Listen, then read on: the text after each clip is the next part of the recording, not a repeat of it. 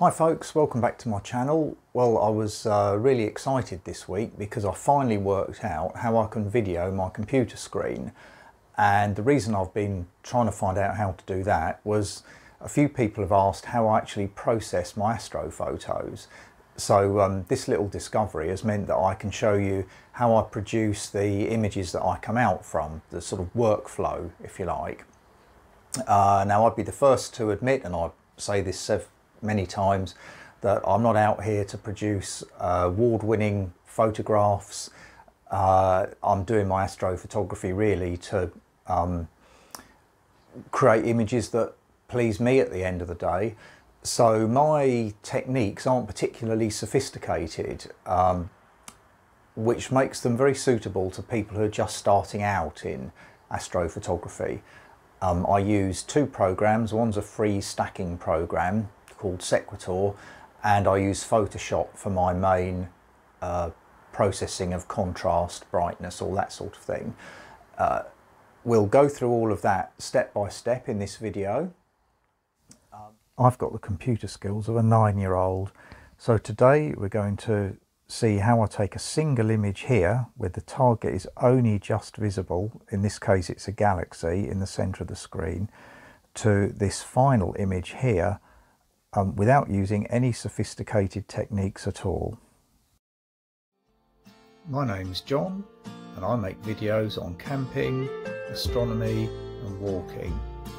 If you like what you see in this video, then please check my channel out, as there may be others that interest you there. But in the meantime, let's crack on with today's video. Back to the original image then, I took 57 individual 60-second exposures with the intention of stacking them together to create an image with a total integrated exposure time of around an hour. I guess the first questions to ask then are, what is stacking and why do we do it? Well, stacking basically is simply layering all of your photographs one on top of the other, and this is achieved via computer software, and what it basically does is it averages out the noise that's within your photograph whilst leaving the signal, which is the part you do want, the light coming from the galaxy or whatever, unchanged. So in doing this, it improves the signal to noise ratio of your image. Now there's multiple software that can be used to achieve this. I use primarily Sequator, mostly because it's very, very simple to use, and that's the one we're going to look at in this video here. We've also got Deep Sky Stacker, which is another free stacking program. That's somewhat more complex though, but has many more features involved in it. I actually have used both. I tend to prefer Sequator partly because it's simple and partly because it requires much less computer capacity to do it, so the stacking process is very, very fast. This is what the screen of Sequator first looks like when you open it up, and the area that we're interested in is the top left hand corner, which is where we load our images in to start the process off. Looking in detail at the top left corner then, the star images are the photographs you've actually taken. The base image is a sort of reference frame that's essentially pre-selected by the software. The noise image is what are called, in astrophotography terms, dark images, and these are taken to reduce noise in the final image. It gets rid of hot pixels and that sort of thing. Vignetting images are what are called in astrophotography terms flat frames, and these are there to reduce vignetting, as the name suggests, and also can be used to get rid of things like dust marks on your sensor. I'm fundamentally lazy and I always forget to take noise images and vignetting images, so neither of those are present in this tutorial here. The output is simply where we assign a file name and location. for the final stacked image that Sequator will produce. So in that top left corner then, I'm only generally clicking on star images to load up the files off my camera, and output to allocate a file name for the resultant stacked image. So I guess at this point what we need to do is to take my 57 60-second exposures and load them into the program and allocate a file name for the image to be generated under. And that's what we'll see now.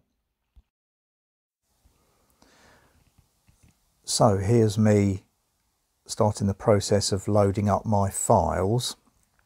The galaxy is called the Needle Galaxy, by the way, and these are images that I took back in the spring.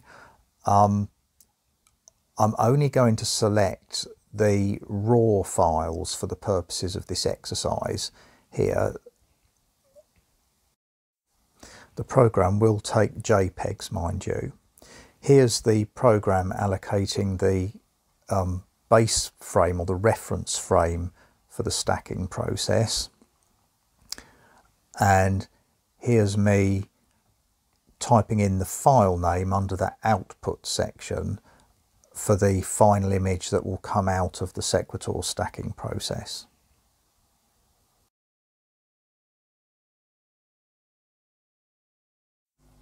Now we'll look at this section of the screen, which is where we put in the parameters around which we want our stacking to take place.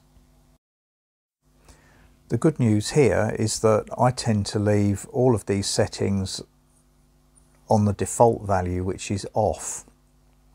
If an image has a high dynamic range, for example the Orion Nebula, where you've got a very bright core and faint outer areas, then I may turn the high dynamic range selector to on. Equally, if when I've done the stack my image just looks completely washed out and white, then I'll turn the light pollution selector to on. But generally I don't bother, I just leave everything on default and wait and see what happens. The actual stacking process is very fast, only takes about 5 minutes to do 50 or 60 frames. So it's perfectly possible to just experiment around with the different settings and see what works best for your image. Okay, so now we'll just press the start button and get the whole process rolling.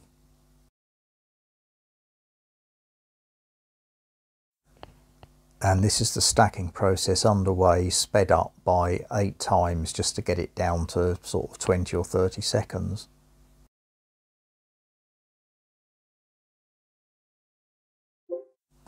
Okay, Sequator's now produced our final stacked image. It's a little bit more washed out than an original frame was, straight off the camera.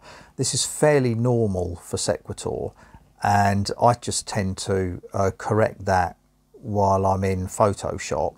But if you click the reduce light pollution option for the stacking options that I showed you earlier, then that typically produces a much darker image. It's just that I prefer to do it in Photoshop.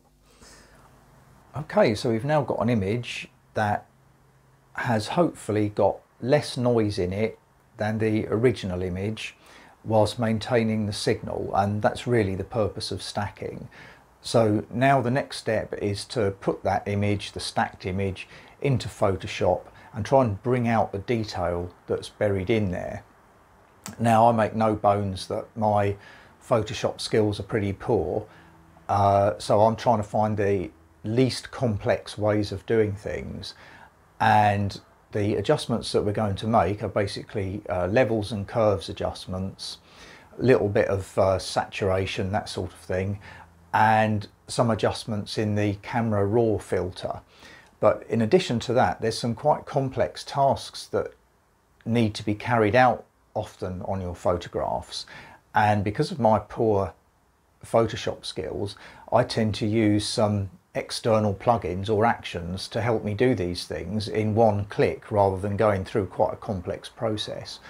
One of these things is called a Gradient Exterminator, and another is called astronomy tools.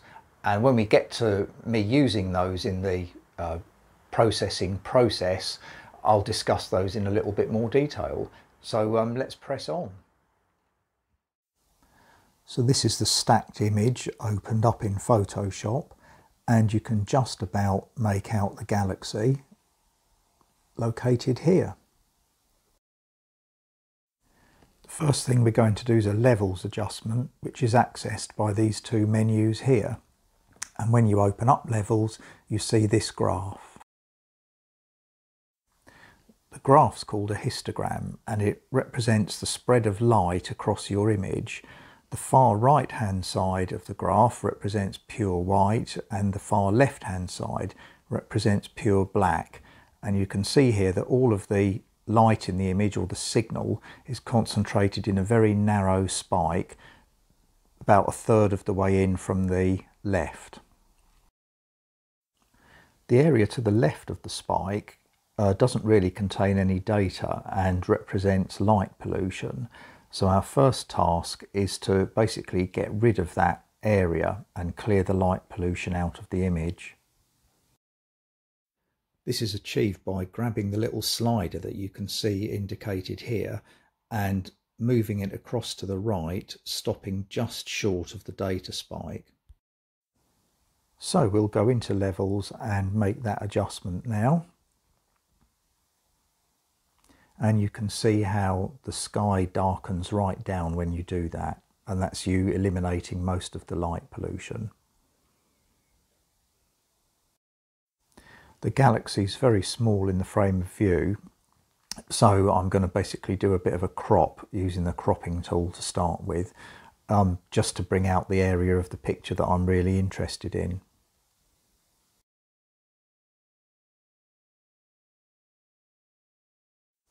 Now we're going to do the second type of adjustment, which is called a curves adjustment, and this is found under the same menu that the levels adjustment was found.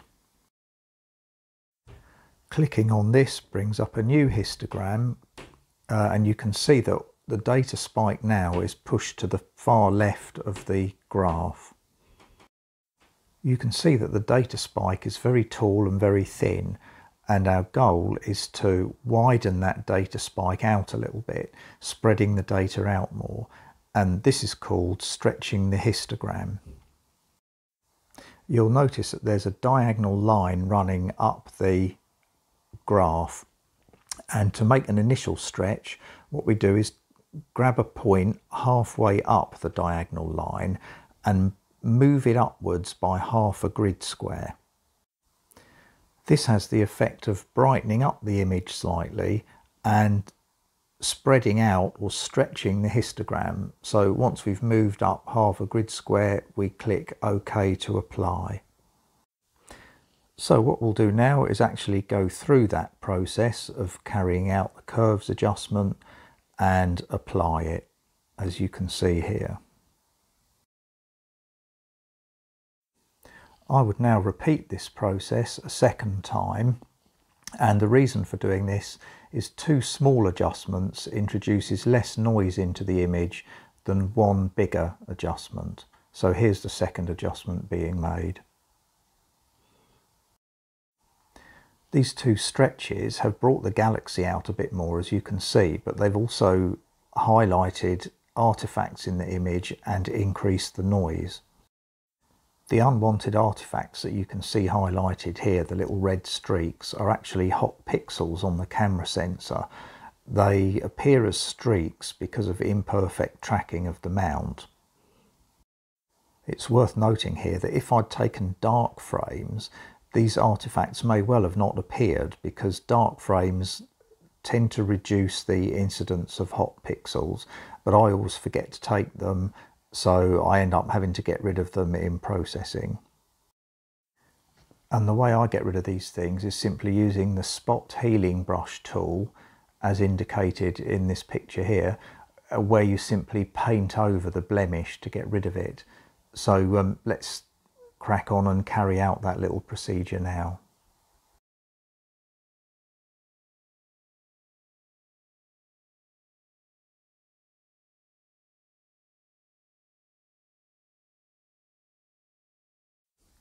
We've now got an image which is coming along nicely. The galaxy's beginning to come out, but the colour balance isn't quite right yet. The image looks a little bit sort of browny red colour, and this is where Gradient Exterminator comes in. Gradients in an image are where, for example, the bottom half of the image is brighter than the top half, or perhaps you're seeing vignetting in the image and other sort of unwanted artifacts, and a Gradient Exterminator with one click of the button will correct these features, and it also corrects the colour balance at the same time. The plugin's easily found on Google for download. It costs about $60 I think at the moment, which is about £45. It is worth noting that the functions that Gradient Exterminator performs can be achieved in Photoshop itself without any additional plugins or whatever, but they're sort of way outside my skill level if I can just press a button. When installed, Gradient Exterminator will appear under the Filters tab along the top of the screen under the name RC Astro. Clicking on it causes a small box to come up with a number of options. I've found typically that medium and medium work well for pretty well everything, but you can just experiment because the results are pretty well instant. So let's call it up and run Gradient Exterminator.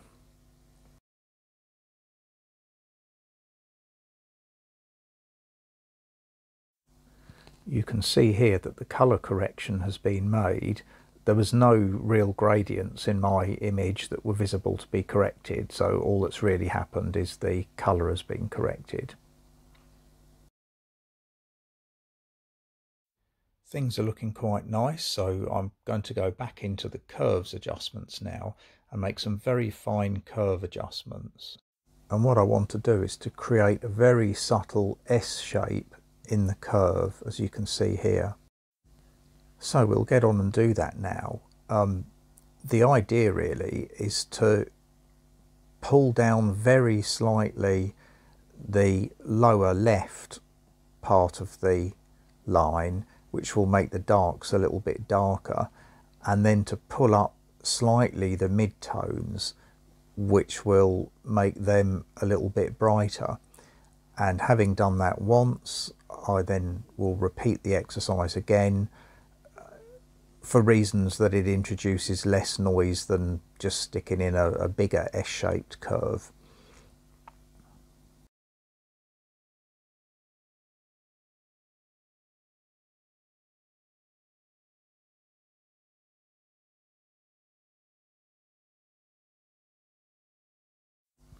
Okay, so that's done now, and what I want to do now is to go back into levels and make a little bit of an adjustment there. If we look at the histogram, you can see that the signal spike is a little bit thicker. That's a result of the stretching that we've been doing, but there is space now to the left of that spike, which basically holds no data. So I want to make a levels adjustment using that far left black slider and move it in closer towards the spike in order to darken the sky, as you see here. Things are slowly improving now with the galaxy beginning to come out more and more. The background sky is a little bit blotchy though, and those are the sorts of areas that I want to tackle next. And it's now that the second of the plugins comes into use. It's called the Astronomy Tools Action Set and is easily found by Google. Costs about $22, so that's £15 or so, and it contains a multitude of different functions that in one click of the button replace multiple clicks in Photoshop itself. Once installed, you access it through the Window tab along the top of the screen and click on Actions. Another menu then opens which gives you access via a single click to something like 30 different functions. Deep space noise reduction, light pollution removal, making stars smaller, getting rid of blue halos around stars. The list is almost endless, all achieved with one click. So let's dive in and have a go and see what we get. So we'll just open the program up now, as I've shown before, and have a look down the list.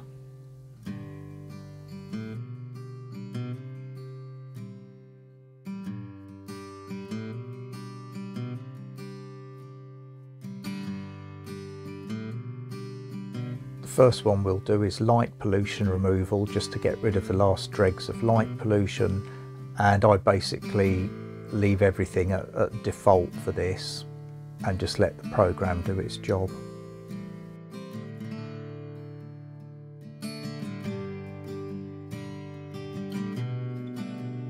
So that's this function complete now, and we're left with a nice dark sky.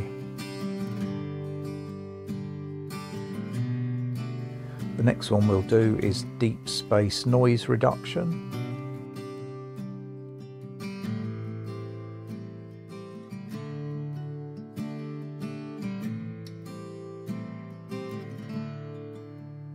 And now colour blotch reduction.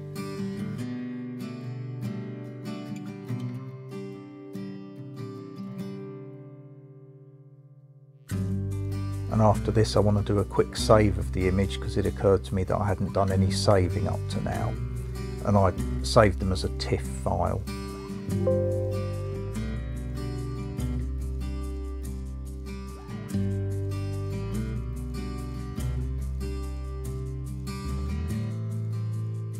We're getting pretty close now to being able to give ourselves a slap on the back. So what I tend to do towards the end of the process is go into the camera raw filter, which is found under the filters menu, just to do some final tweaks. It occurred to me that I haven't said how I took my photos. They were taken through a 70mm refractor mounted on a EQM 35 mount using a DSLR camera. The background sky is still a little bit blotchy, so I'm going into the noise reduction section of the camera raw filter in order to get rid of the colour noise and tweak the luminescence to kind of smooth it all out a bit. For your general interest, the Needle galaxy sits between 30 and 50 million light years away. It's quite a small target, so it's really best suited to a much bigger telescope than mine, perhaps a 8-inch or 12-inch telescope rather than the 2 to 3-inch one that I use here. But nonetheless, we work with what we've got. And tweaking the black slider just to make the sky a bit darker, but taking care not to push the histogram off the left-hand side.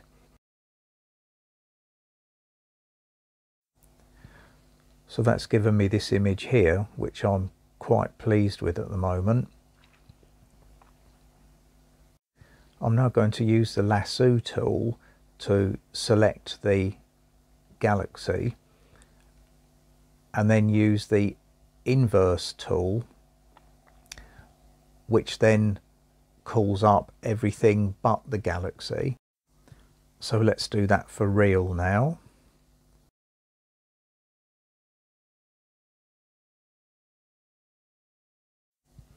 And back into camera raw filter. And what I'm doing now is reducing the clarity of the image, or everything but the galaxy, and this will have the effect of making the background stars a little bit dimmer so that they don't drown out the galaxy itself. So we'll do another crop and another save now.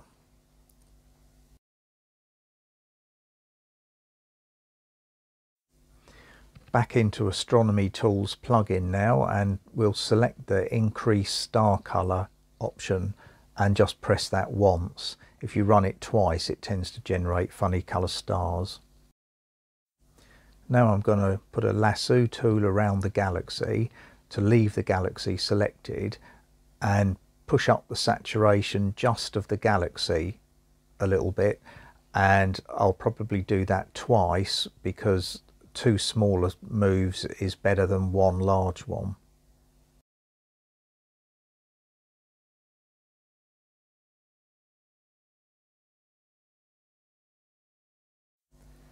Now we'll lasso the galaxy once again to select it and go back into camera raw, and now just looking at the galaxy I want to tweak up the clarity and sharpness slightly just to see what sort of a difference it makes at the end of the day.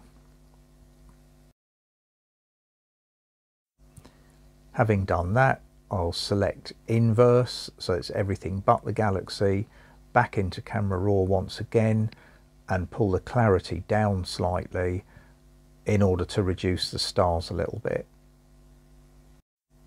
and make another save. Another tweak of contrast and highlights in camera raw, followed by a further crop of the image as the galaxy was really small. A final check of the image, make sure that I'm happy with it, and then a final save and it's job done. Okay, so that's that photo fully processed now. I'm quite pleased with it. We'll have a look at it in a minute. Like I've said before, it's not perfect, but given the galaxy's 50 million light years away, it was shot using a small refractor, that one there, which isn't an ideal telescope for catching such a small target. It appears very small in the field of view. So the image has been massively cropped, coupled with my pretty poor Photoshop skills. But nonetheless, as I said, I'm quite pleased with the picture. I hope you like it as well. And it goes to show you that you don't need to be an absolute whiz at Photoshop unless you're trying to win awards with your photographs. If you're just trying to please yourself, then the sort of processes that I've gone through here should be good enough to get you off the ground. So I hope those of you who are new to stacking and have only got limited knowledge of Photoshop, this has given you a bit of encouragement to show you how you can get started. Thanks very much. Cheerio.